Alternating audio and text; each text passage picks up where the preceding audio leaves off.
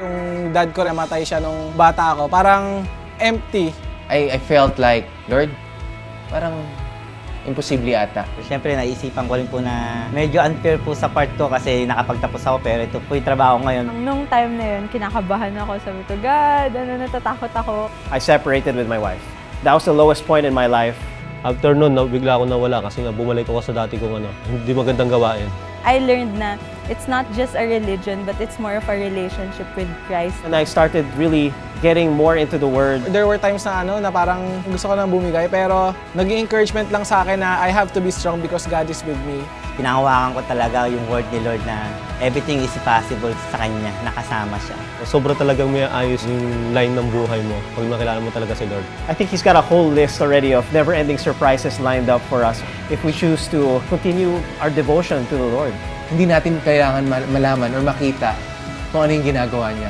Kailangan natin gawin is to trust Him, to have faith in Him.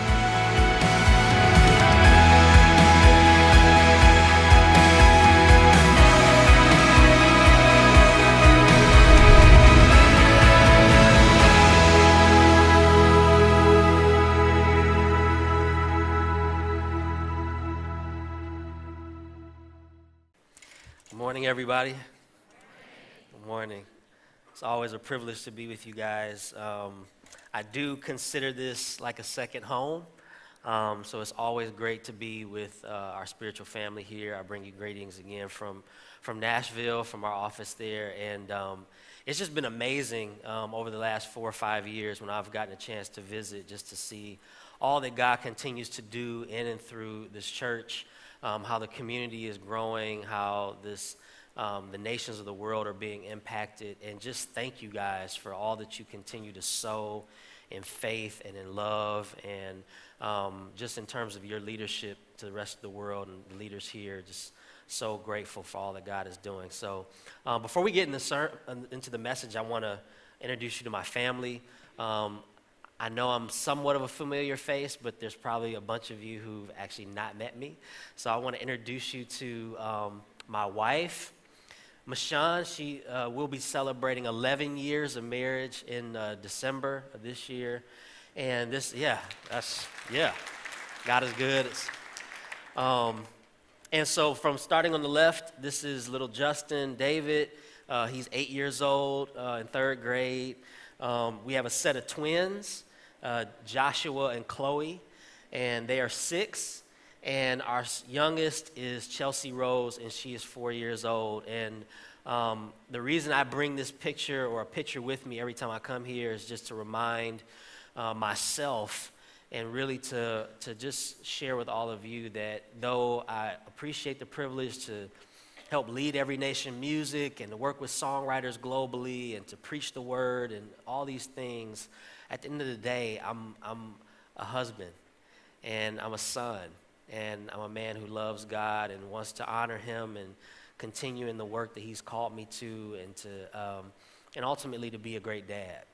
And that I really do mean that, and that's hopefully a little insight into just who I am and who stands before you sharing the word with you today. So let's pray, and then we'll jump into the message here.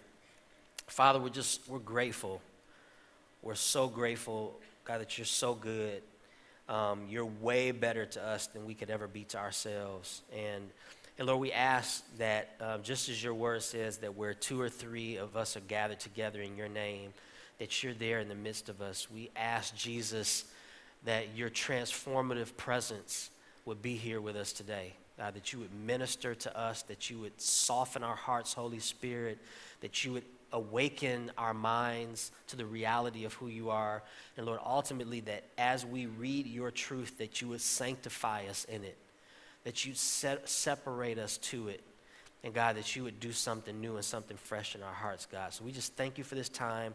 We pray your blessing upon it, and we ask it all in Jesus' name. Amen. Amen.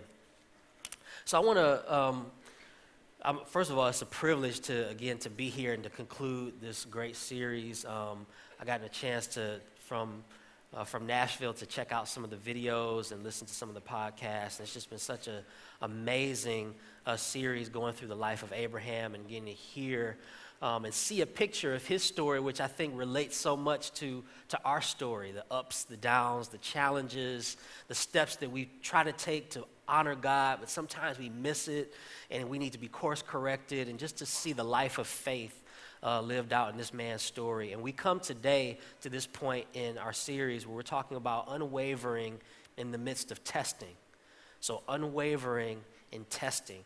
And I want to draw your attention to a passage of Scripture. We'll have it up here to kick us off. It's actually coming from Hebrews, the 11th chapter, and I'm going to read verses 17 through 19 to set this up. And it says, "By faith, Abraham, when he was tested, offered up Isaac, and he who had received the promises was in the act of offering up his only son, of whom it was said, 'Through Isaac shall your offspring be named.' He considered that God was able even to raise him from the dead, from which, figuratively speaking, he did receive him back." You know, this passage of Scripture that we see in Hebrews is actually making reference to a much larger passage of Scripture, which we see in Genesis chapter 22, verses 1 through 19, where God speaks to Abraham, and he tells him to take his son Isaac, the promised son, the son that he's been waiting for all this time, roughly 25 years he's been waiting for this promised son. He says to take him up to Mount Moriah and to sacrifice him. And sacrifice is really just a fancy way of saying to kill him. To kill him. And we see in this passage not just the idea that he wanted him to come and to express this in this act of worship, to sacrifice him. But he says in Genesis chapter 22, he uses a phrase there. He says, and present him as a burnt offering. And in that context, Abraham would have understood it. That doesn't really make much sense to us here in modern day. But a burnt offering was when you brought something to God that was sacred, that was hallowed for the purpose of worship, and you slayed it and then you burned it. So it wasn't just kill him, but burn him. Imagine the weight of God's words to Abraham. Imagine the pressure that he probably felt in this moment, even still standing in faith, but understanding what was being asked of him. And not only that, but Abraham, we know through the course of this story, has been through so much. I mean, to this point where God is asking him to make this sacrifice, he's been through so much. Here's just some overview of what we've seen so far. And this is in no particular order, and it's not even all of it. But he left his homeland to go somewhere he had never been before. He lies and calls Sarah his sister because he thinks he's going to die in Egypt. He lived through famine. He fought in war. He suffered through family dysfunction with Lot, Sarah, and Hagar. And actually, the most horrible part of the Hagar and Sarah saga is that it caused him to be alienated from his son Ishmael. And on and on and on it goes. And even now, you're probably thinking about your own life. Just as I thought about my own life as I read this story and all of the ups and downs and the challenges. And still, God continues to pursue Abraham, to speak to Abraham, to call Abraham, but not without being tested. And he tests him in this moment. And I want to draw 3 points out from this passage and also through the story in Genesis chapter 22 to help reinforce the idea of what God is after when we go through testing. What is he after? What does he want to solidify in our hearts and our souls about him and about his good purpose? And the first point is testing reveals character. Testing reveals character. It reveals God's character and his divine nature, who he says that he is, but then it also reveals something about our character, who we are in him, what he's forging in us. Every test that Abraham faced made him more sure of God's divine character. God had proven himself faithful through every season of Abraham's life, even when he was unfaithful or even faithless, in fear. God continued to show his great divine character in Abraham's life, and wandering, and famine, and war, and family dysfunction. God spoke to him time and time again and showed that his word was trustworthy. That his word was trustworthy. Now I want to take you into a parallel, a modern day parallel of this idea of someone's word being trustworthy or extending ourselves in faith. And hopefully this is something that maybe you weren't aware of, but it'll make sense to you as I tell this, I set up this story. So let's imagine yourself, and many of you in this room probably have some kind of job. You work for a company, or there's some kind of employment, or maybe at one time you've had employment. So you know the employment process is pretty tedious, right? So you go into this place, and they have you fill out this job application, and there's all this information, all these details you have to provide them, and then you sit down with the HR or the interviewer, and they ask you these questions, and they're all trying to sort out whether or not you're going to be fit for the work. And once you go through this extended process, sometimes it can last a month or maybe even more if it's a really significant job, they finally tell you, you have it. We want to hire you. Now, sometime after you being hired, you start your work. Now, this, again, is referencing this idea of someone's word being trustworthy. Now, here's something interesting as I studied this and thought about this for myself. Through the whole employment process, one thing that you never actually get through that whole process is money. No one has paid you, not one dime. And you've waited, and you've waited, and you filled out papers, and you showed up when they wanted you to show up. And they told you in 2 weeks, or maybe even longer, you'll receive a check. You still have not gotten any money, but you are waiting. And you wait with a sense of confidence based upon the word of the company that you will be paid. Now, in a similar fashion, if we, in our finite understanding of life and all the complexities of it, can wait for an employer to tell us that not only do we have a job, but that we will be rewarded for our work, how much more should we rely upon God, who's been true from generation to generation? I find in myself sometimes this tension that I'm willing to extend myself in the world around me in ways that I'm not even willing to extend myself in my relationship with God. That I'll hang upon the word of my boss that I'm going to get paid, but sometimes I fail to hang upon the word of a God who's kept his promise from generation to generation. And we see Abraham in this revealing of his character, in the revealing of God's character, his good nature, him being trustworthy and his word being true, him being faithful, that Abraham trusted that who God said that he was and what he had experienced from God previously was absolutely true. He trusted in God's character. Like Abraham, every test makes us more convinced. It should make us more convinced of the purity and trustworthiness of God's character. Every test reveals that character of God and within ourselves. Number 2, testing teaches us about true worship. Testing teaches us about true worship. Now, worship was a very, very big deal during this time. Worship, in modern terms, for us typically means, what does our Spotify playlist look like? Worship meant a little bit more to the people in the ancient Near East. And it meant more because during this time there were all these pagan rituals. There was polytheism. There was idolatry.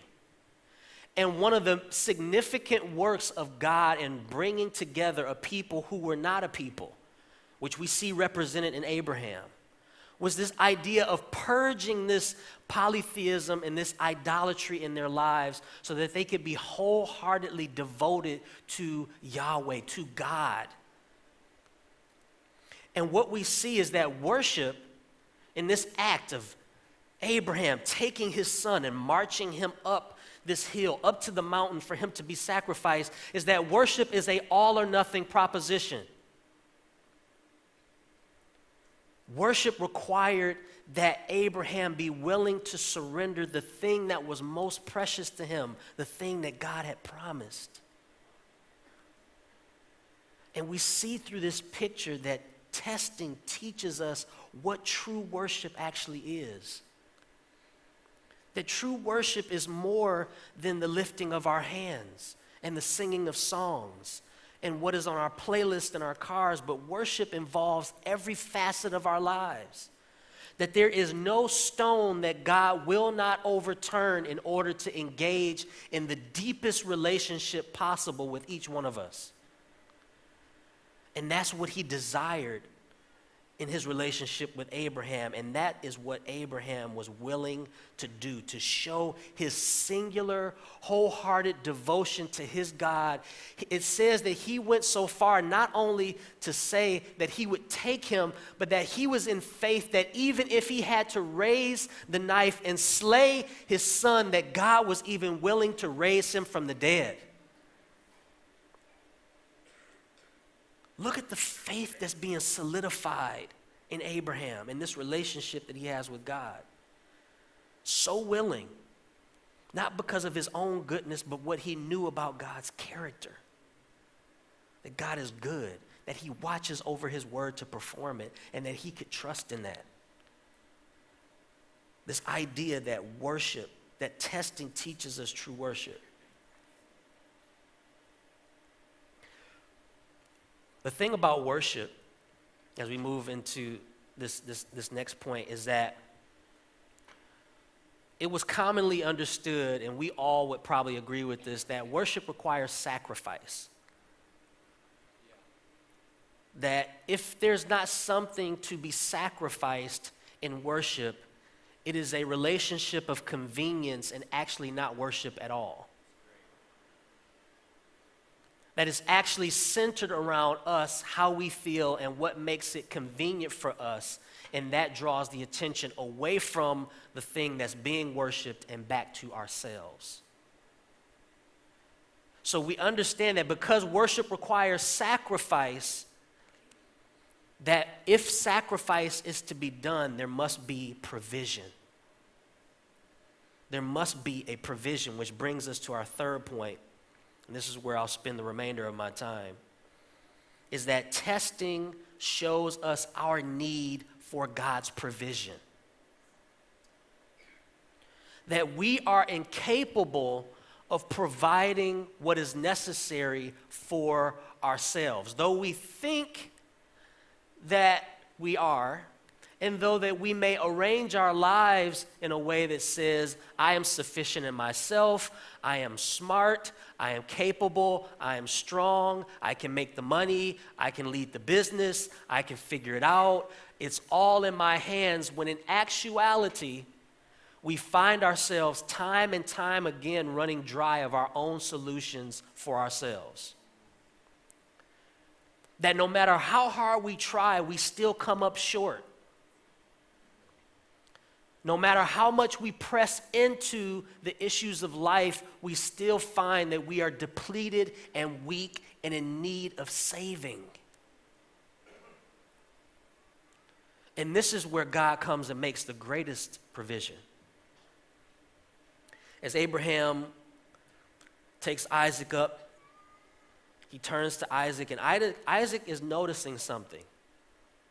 He's noticing that, okay, we've got the wood and we've got the fire, but we're missing something. Where's the thing that we're going to sacrifice? And the answer is you. But it's not that.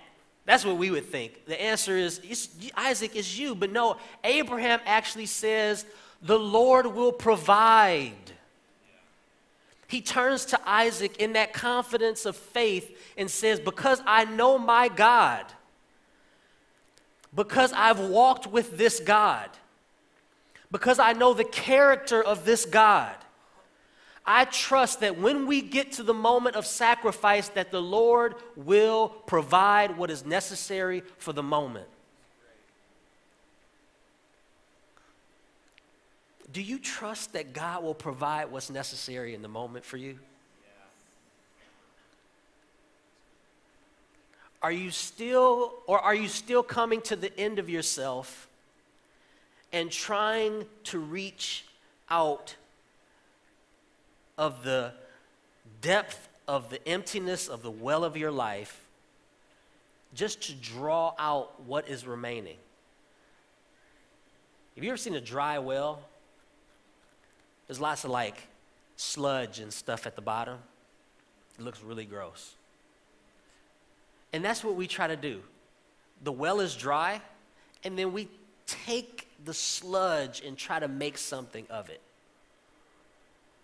When God wants to fill us afresh and give us provision that we could not make on our own. And so Abraham comes to this moment of testing, and he recognizes his need for God's provision. And make no mistake, this is very important, because not only when we talk about this idea of provision, it's so significant that at the conclusion of this episode of Abraham's story, he says something about God that we haven't seen in Scripture to this point.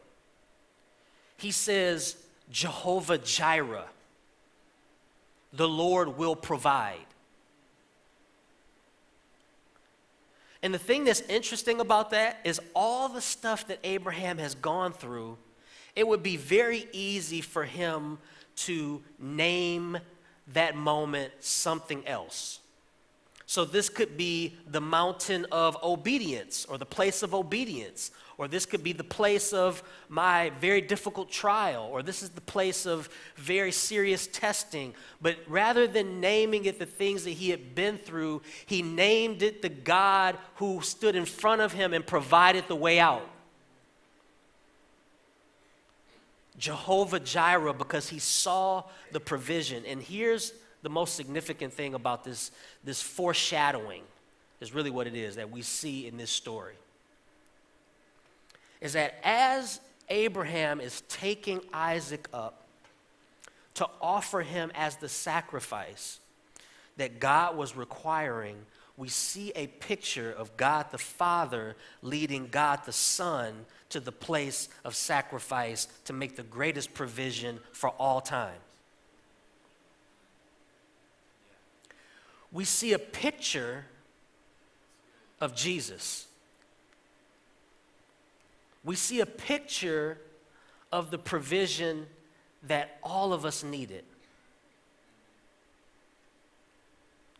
that we all need.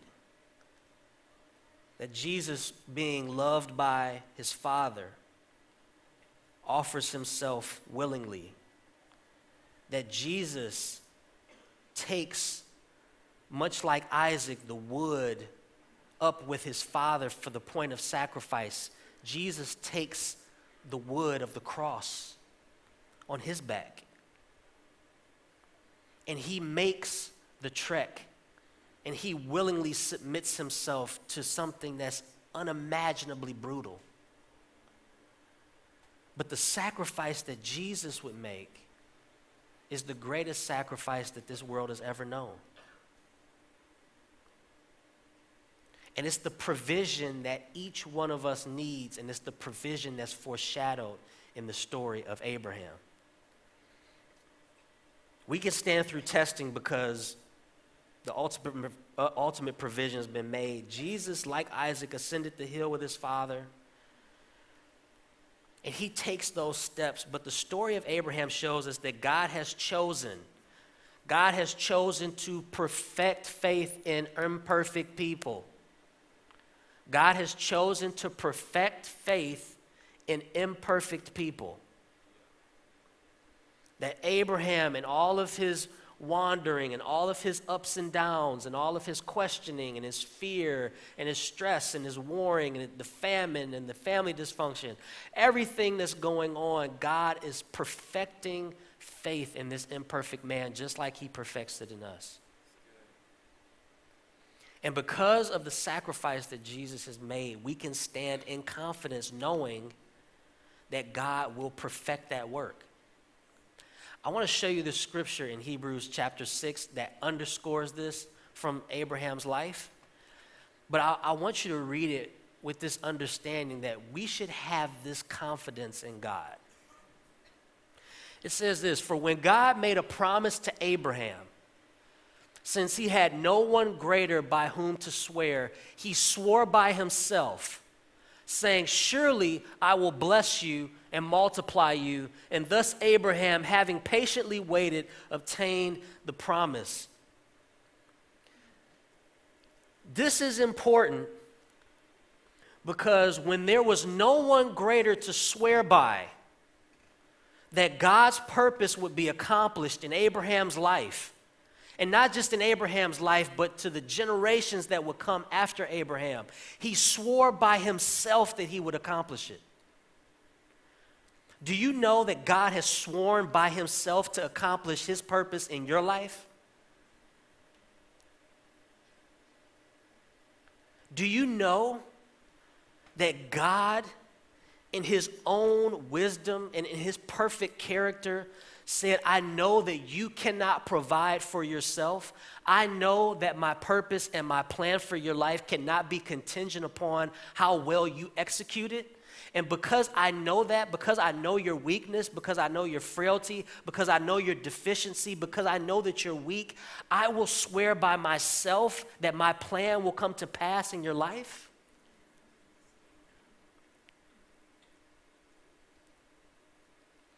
See, the unfortunate thing about us and the unfortunate thing about Abraham is that we continue to try to insert ourselves into God's narrative. We want to be the hero. We want to make the decisions in our own way. And at the end of it, we want to be the one that stands up and says, "I did it."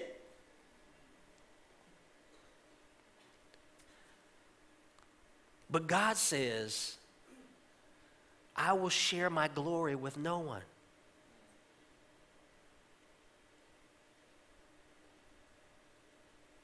And if God is to truly be glorified in the greatest sense of the word, he must be involved in every aspect of the process.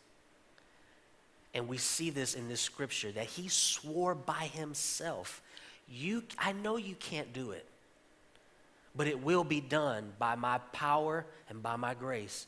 And I will insert myself into the gap on your behalf to make sure that my plan and my purpose comes to pass in your life. Abraham trusted in that. Abraham took his confidence in that. Abraham rose up in that faith, considering that even the difficulty of the situation he found himself, God would provide for his need. God is radically devoted to our perfection in him. Radically devoted, so much so that he was willing to sacrifice his own son to show us his level of commitment.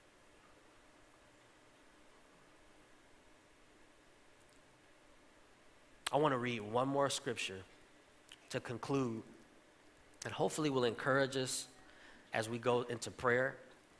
But I really do believe that this whole idea of being unwavering, and specifically as it relates to being tested, that God is trying to show us that being unwavering is not determined by how resolute we can be in our own strength. But unwavering is securely planting our trust and our faith and confidence in a God who has maintained his character and his good work and his faithfulness from generation to generation. And it's in that reality that we stand.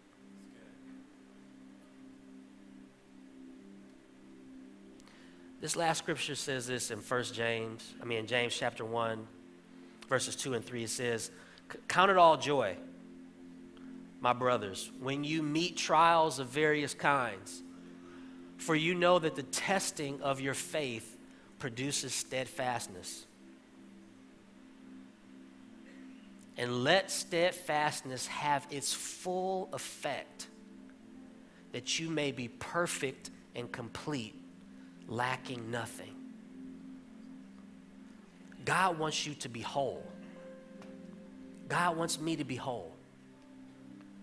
God wants to flourish us in every way. And he understands that our weaknesses will always cause us to shrink back from his plan and his purpose. And so he inserts himself right in the middle of our situation, and he says, I will provide. I know you're being tested. I know it's uncomfortable. I know it's inconvenient. But what I'm trying to do is reveal my good character. I want you to see who I really am, and I want you to see how that is formed in you. That the testing that God brings to us is ultimately for our good. He doesn't take pleasure in our pain. He doesn't rejoice when we're low. His desire is for us to experience his goodness in the most significant way possible. So that testing reveals character, and that testing teaches us what true worship is, what that relationship, that living, vibrant, passionate, powerful relationship with God looks like. And then that testing reveals to us our great need for his provision, that we need Jesus. We sang a song earlier. We said, you know, I don't have much to bring, but you can have all of me. That's a poetic way of really saying, I have nothing to bring.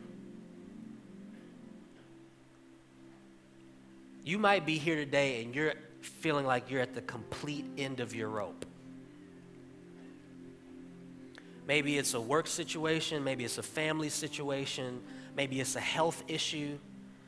There's something that you've been going through that has completely frustrated and depleted you, and you're saying, I don't know where to go. And I've been trying to pass the test, and I continue to fail. And God is saying, because you've tried to answer it in your own way,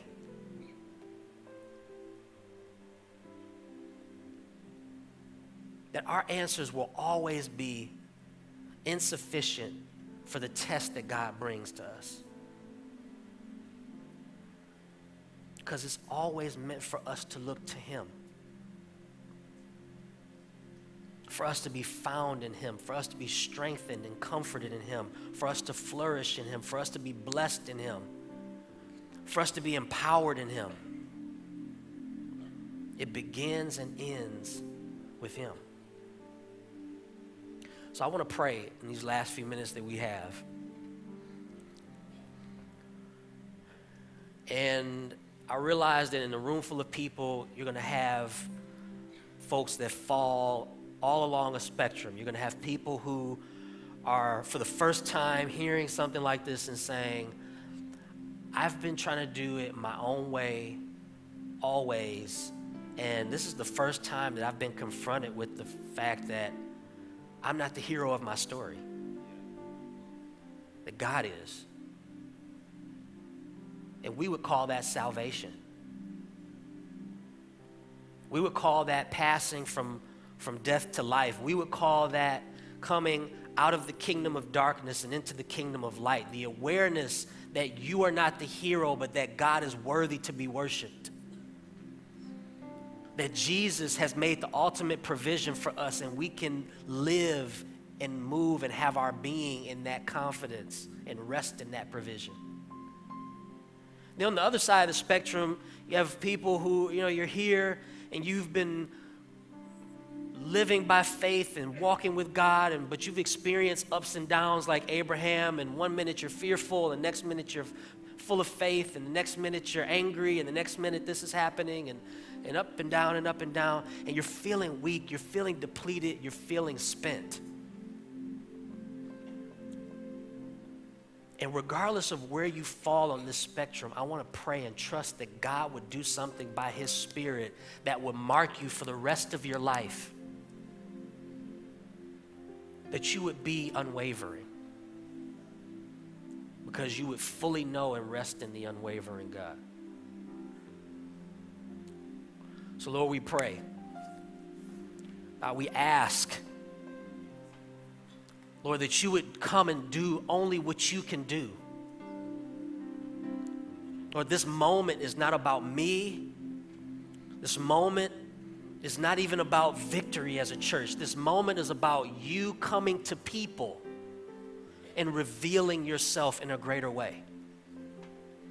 So God, I ask by the power of your Spirit that you would come and you would comfort and you would guide and you would direct and you would empower and you would encourage, that you would strengthen, that you would reveal Jesus to us, that we would know you and love you and walk with you in a greater way. For those of us who are here and are making that declaration for the first time of saying, I want to know God, I want to walk with God, I don't want to continue to come up with my own answers and my own ways and my own lines of thinking. And I'm willing to lay it all down. I'm willing to give it all up so I can know Him and walk with Him and be found in Him. Lord, would you meet us? For those of us who are here who are feeling weak and depleted and just at the end of our rope, would you come by the power of your Holy Spirit? Would you come and would you provide that affirmation and that comfort? That peace in knowing who you are? And Lord, we thank you for your goodness. We thank you that there's no one like you. We thank you that from generation to generation, you continue to show yourself faithful.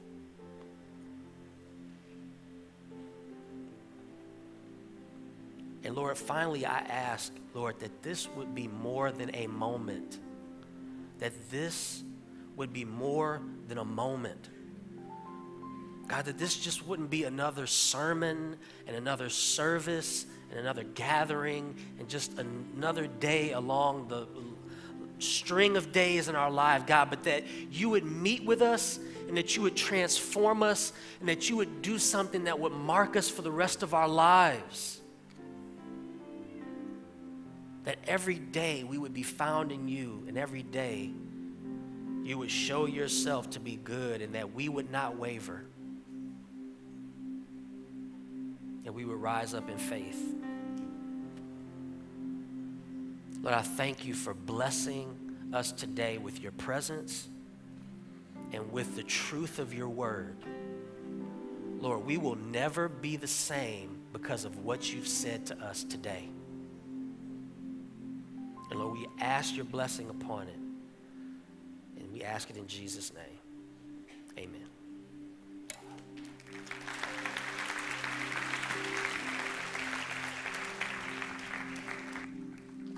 Can we all stand? How many of you appreciate that word? Thank you, Lord. Thank you, God. 40 years, more or less. That's really the journey of faith. Abram was called by God 75 years old. They were waiting for Isaac for 25 years. 25th year came Isaac. In this passage, we can assume that Isaac was already a teenager, 15 years old. So 25 years of waiting, plus 15 years. On the 15th year of Isaac, it was testing. 40 years of journeying with God. And I think I get to realize more when we study this scripture, our walk with God is a journey of faith. There will be ups, there will be downs, there will be success, there will be failures. There were dysfunctions in the marriage of Abram for sure. There were mistakes, but you will always see God faithful. Actually, the series title of Unwavering is not because Abram's faith, it's actually more of the faithfulness of God that's unwavering. I want to pray for us as we get dismissed, that as we journey with God,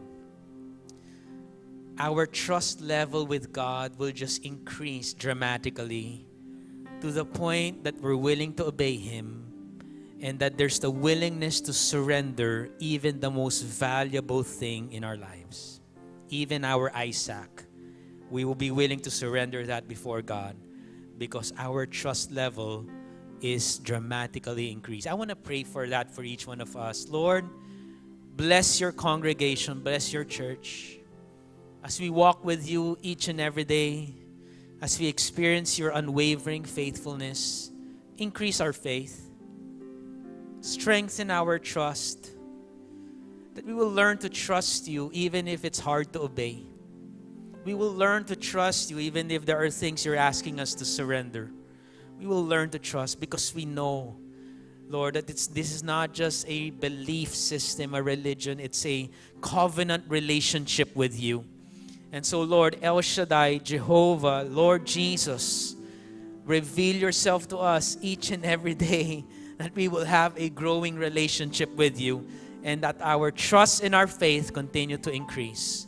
So, Lord, I pray that even this coming week, Lord, we will see you, we will see your faithfulness move, we will see your promises unfold in our lives, that whatever our situation is, we will continue to cling to you, Lord. So even let your righteousness, your peace, your joy be with us, even as we go and do our work this coming week, Lord. Surround us with your presence. Thank you for your word. Help us apply this in our context. In Jesus' name we pray. Amen.